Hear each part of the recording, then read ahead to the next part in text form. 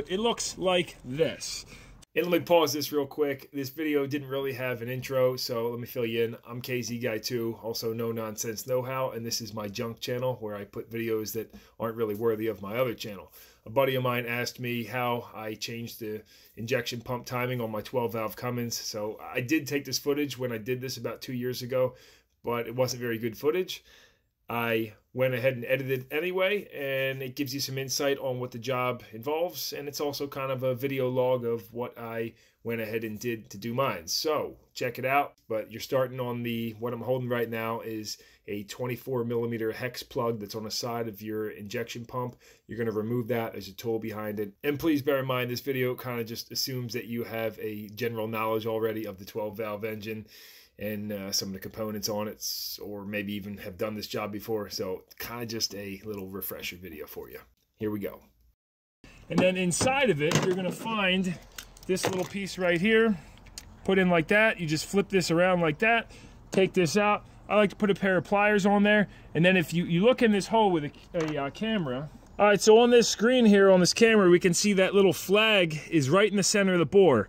And that means that our pump is timed to the factory specification. So you would take this tool, I like to put it in there like that with some pliers on it, and then twist it, and if it slides perfectly over that little flag, then you know your pump's timed to the factory. You come over here to this plate right here on the timing cover, and if you read it, this engine's timed at 13.5 degrees from the factory. And so if that's 13.5 degrees, I'm going to go ahead, I have this timing cover off because I'm doing the KDP tab right now. So I figure might as well check the pump timing because it's a lot easier to take this gear off and clean it off properly with the cover off.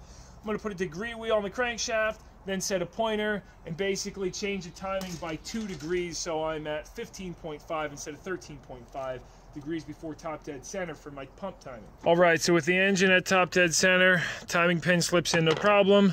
The flag is lined up, this slips over there, no problem.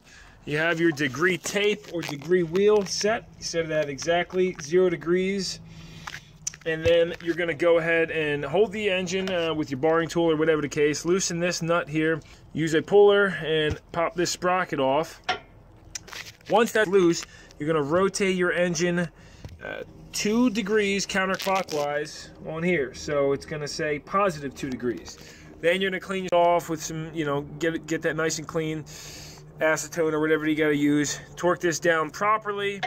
And then now when you set this, that basically means you're 2 degrees over what it is from factory. So it will be 15.5 degrees before top dead center.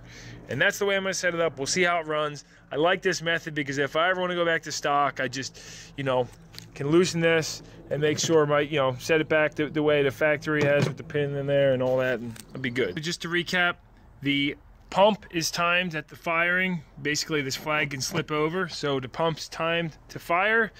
Then I come down to my degree wheel and I rotate the engine 2 degrees counterclockwise, so that's 2 degrees before top dead center. Added to my 13.5 equals 15.5 degrees of timing, and we'll see how that feels.